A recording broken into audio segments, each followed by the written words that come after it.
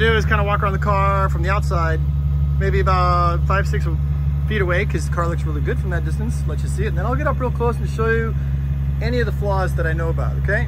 So here we go. Those are not real Alpina rims, by the way. Those are cast 19-inch rims. They're knockoffs. Real Alpina rims would be like worth about as much as this car is.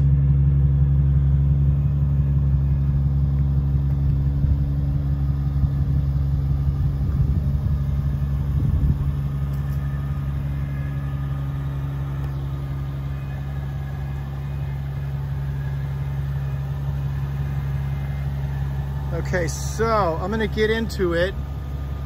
The worst stuff I know about on here, I'm gonna use the zoom lens, is stuff going on with the front. And if we look underneath here, there's a nice scratch right there, which is in the scratch photos. There's a big chunk of paint missing right there, which I may have missed in the scratch photos. A couple of scratches over here too. It's almost as if I hit like a bush or something that went underneath the car. Honestly, probably the best thing to do is have this repainted. You know, I mean, even here in Silicon Valley, I've got guys that can do this for $650, maybe $750. Let's come around. Headlights look pretty good though. And these headlights are actually special as well. These are adaptive headlights. They actually turn and go up and down. They're pretty unusual. You will not see these on every 760 Li, that's for sure. Let me see if I can get the cool name logo right there. There you go. So even these headlights have bragging rights compared to most. All right, so the badge. I have another one of these badges in the car and one of the glove boxes, okay? Except I can't figure out how to install it. So I didn't do it. The rims. Some of them are clean-ish, or at least pretty clean like this. There's some stuff there, you can see some remnants. These rims need to, and you can see my cat found this. There's a little scuff right there. Let's get the focus. There we go. The point that I'm trying to make is that these rims need to be cleaned with an iron cleaner. And I don't like using that stuff because you got to be careful with it, because if you are not careful, it can ruin the paint or the powder coat. Now check it out. There it is. M5 brake caliper and M5 rotor. The real thing. Stockers are about 13.5 inches. These are 14.7 and much thicker. And those are actual M5 calipers in the front and in the back. Let's keep going. Down the side of the car, let me take it out of zoom. It's actually very straight. And I'll let you watch the reflection as we go by, which is cool. This rim looks good too, except it's a little dirty.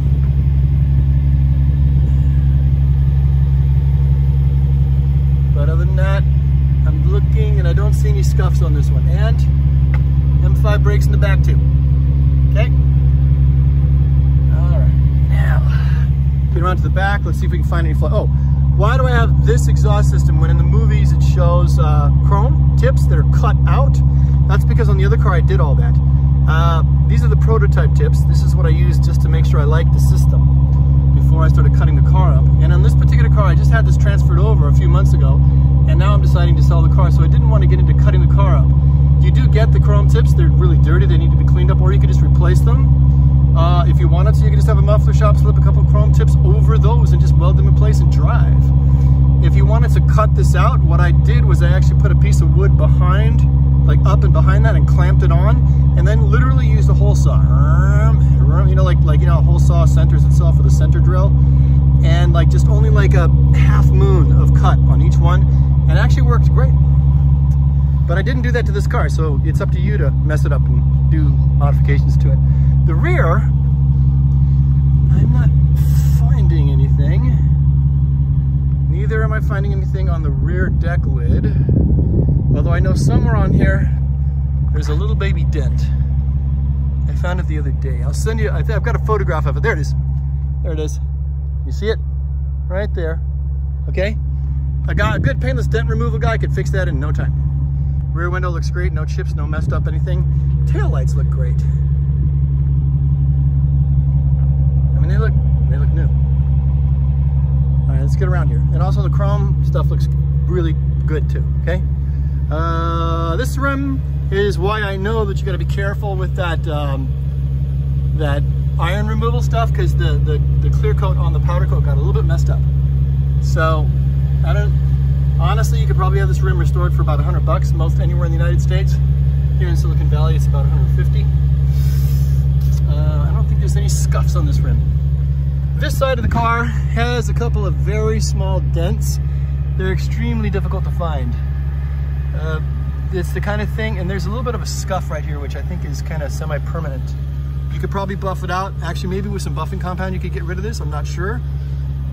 There's a couple of pits right here on the rearview mirror. I think the other side's like that too. This is getting a little old and dried out. You could probably put some sort of like plastic restorer on there. It would look good. I can't find the dents right now. They're really small. And here is another rim. This one has, you know, like I said, some of the iron dust stuck to it. I don't think there's any scuffs on this one. There's the M5 brake.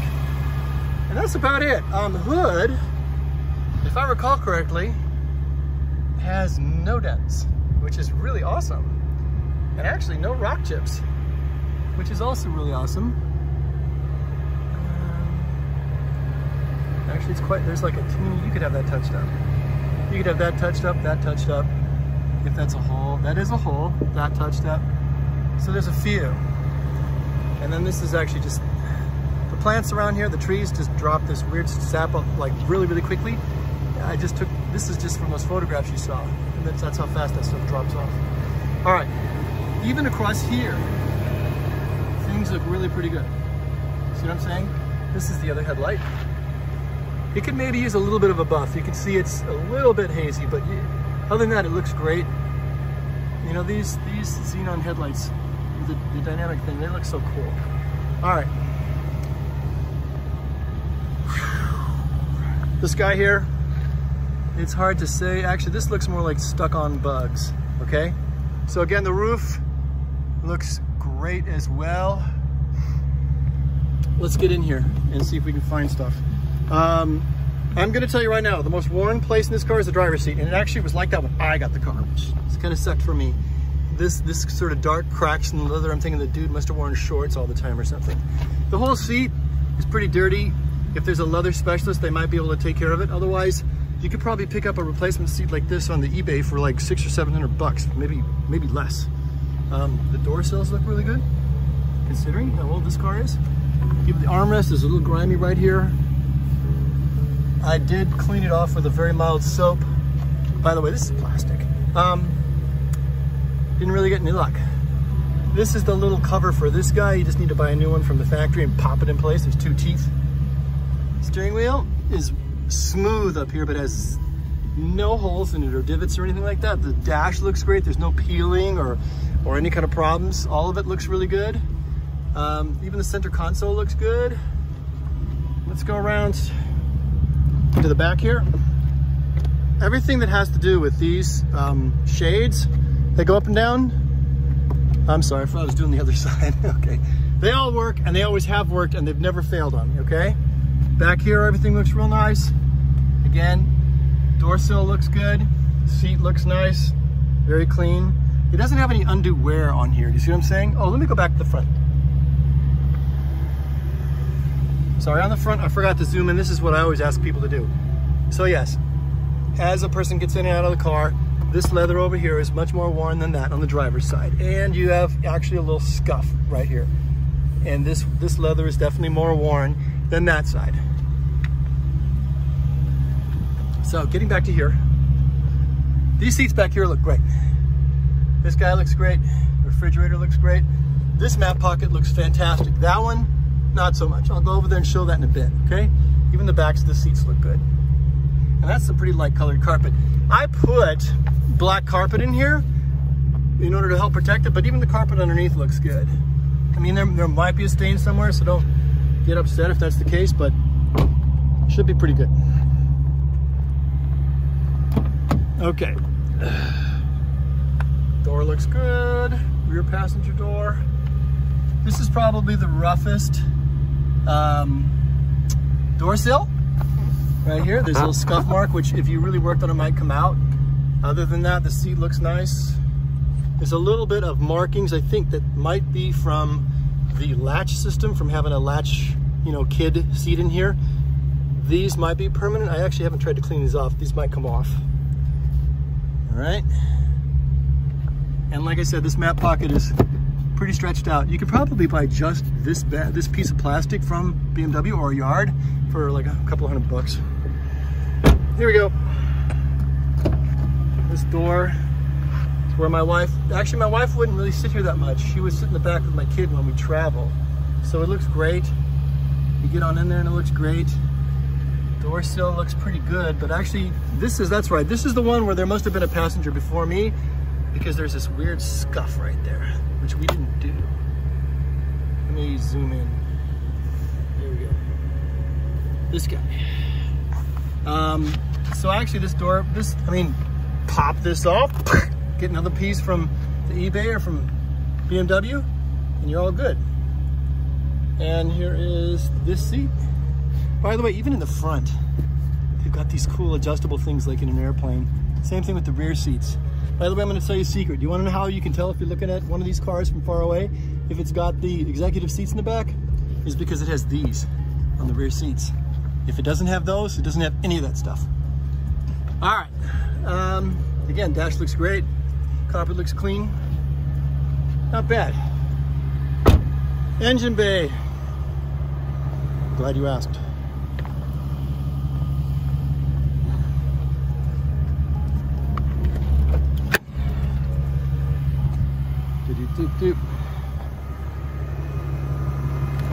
You reach in here and you grab this guy. Okay, don't just honk on this thing. Pull that up. Motor looks pretty good.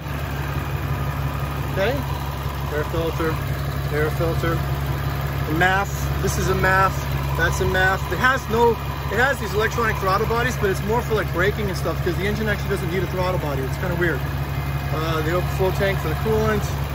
That's power steering. This is what it looks like. There's no pieces missing. This is stock. This is the way it's supposed to look. And that kind of tick sound, that's normal. It's just the way the valve train sounds. And some of the solenoids on the side, like for smog and stuff, tick like that. This is one of your cabin air filters. This is the other. Okay? If you want to jump the car or you need to get power from it, this is positive and that's negative. The actual battery is way in the back. Oh, and by the way, I'll tell you a quick story. Actually, I'll tell you a quick story when I get to the back of the car.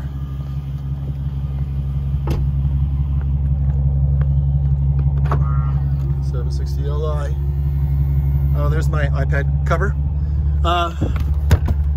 That's the DVD for the nav, and I actually have a glove in there and a little bit of spare oil for long trips. There's a couple of stains, which honestly, if you used Folex, which I highly recommend, it would get them out. Okay, here is where the fuses are. If you lift this up, unscrew it and take it out, and then you just grab this and go tunk and pull it out, you will have the battery. It is fresh. I just installed it because unfortunately during COVID, with the car sitting around, even though I was putting it on a trickle charger, the battery is enough years old that it did not survive. And the car comes with, this is what the original rims look like, a full-sized spare. Look at that. See, there's the battery. Full-size spare. So it's not like you got this car from an auction and someone said, hey, full-size spare, and I'm gonna take that, you know, or the jack or whatever. I mean, everything is here like it's supposed to be. Even this funny little BMW assistance kit with a first aid kit and a couple of friendly tools, like for a tow, right? When someone needs to pull the car with a cable, right there, you put that in the front or the back. It's all here. And in fact, I've never touched it. So it's basically as if you just went into a little time travel machine and opened that for the first time. And here you go. The other thing that this car has, which we haven't talked about yet, not all of them have it. Honestly, I just really don't know how useful this feature is, but here you go. You ready? Soft closed doors. So you kind of halfway close the door, it will close itself. The back, soft closed doors. On the other side, you want to check your soft closed doors to make sure that they're working. Soft closed door. Okay. This one. Come on. All the soft closed doors work. They do the thing that they're supposed to do. They haven't failed or anything like that. All the windows roll up and down. The sunroof works. So I decided to save the best for last, because the interior of this car is the place you want to be. And frankly, the place you really want to be is in the back seat, starting with these really cool electric roller blinds.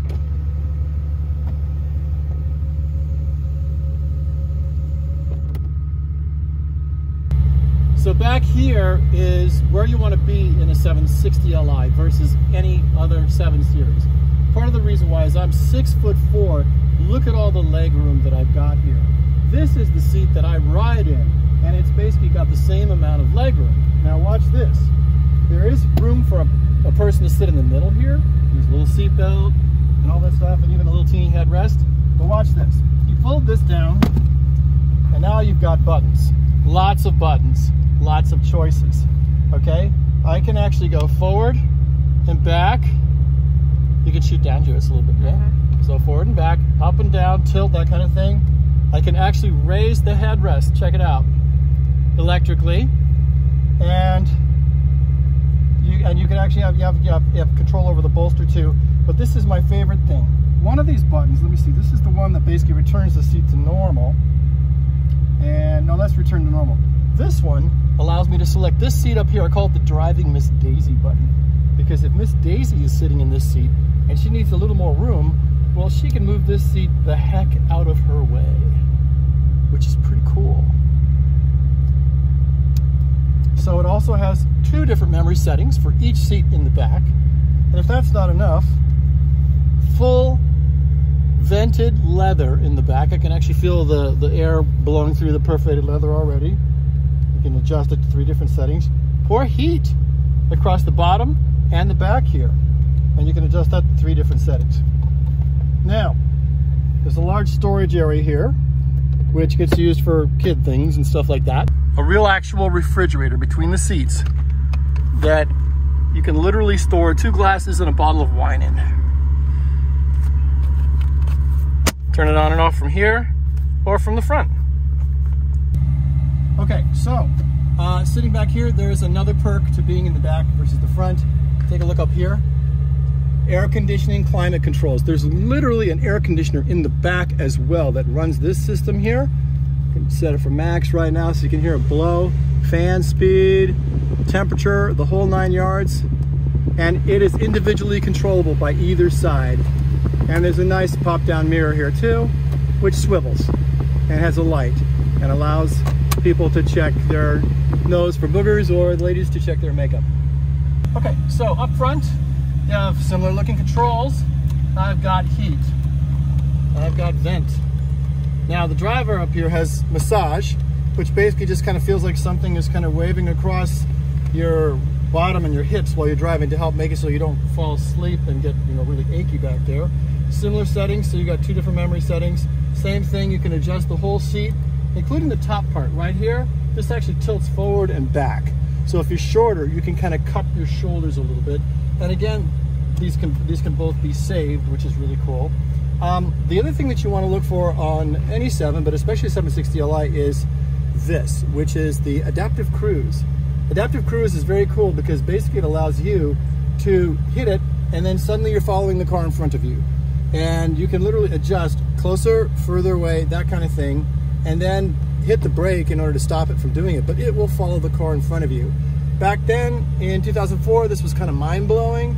Now I'm sure you could probably get it on a Honda Odyssey, but it's just nice to know that this car had one of everything back in the day. One of the other things that this car has that is pretty cool is in here, there's a Bluetooth controller that basically replaces the old flip phone that this car actually came with. And the Bluetooth controller looks like this. It comes from Motorola, and it was developed in about 2006, maybe 2008, in order to take all the cars that they'd made for Mercedes and Audi and BMW that had these funny little old Motorola flip phones in them, and you insert it in here, and then basically you can pair your phone to this thing using the control in here for the iDrive, and literally text and do, you know, vocal entry, which I do a lot, dictation, and you can also make phone calls and you can actually call up your contacts in there. The other thing that's kind of interesting about this bay in here is that there's actually a little dial here you can turn up and down, and the refrigerator actually would keep like a sandwich or something cool in here as well, which is a pretty cool perk. Okay, something else which is kind of interesting. Regular CD player here, CD changer here. Why do I have a wire hanging out here? Well, in there is actually a little device made by a company called Mobridge, which they don't make this particular device anymore, which replaces the CD changer on the most bus. Now, yes, of course, I probably could come up with a cooler solution than running a cable out the hole here, but I didn't really care. You could probably run it out and up and around. But what does this do for me? Well, I will show you what it does for me. It allows me to play tunes and control things as if I'm basically doing CarPlay right here in my car, including, hey Siri, skip the next song. So if you have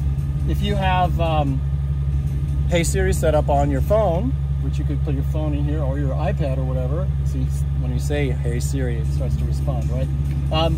It basically allows you to do anything you want, including, hey Siri, launch the Waze application. Siri, launch the Waze application. There's Waze. Now, yes, it's got regular old nav from 2004, which nobody uses. I basically just run Waze right from here, as if I've got CarPlay going, and actually on a bigger screen. So the nice thing is the sounds from Waze actually go through the car's speakers as well.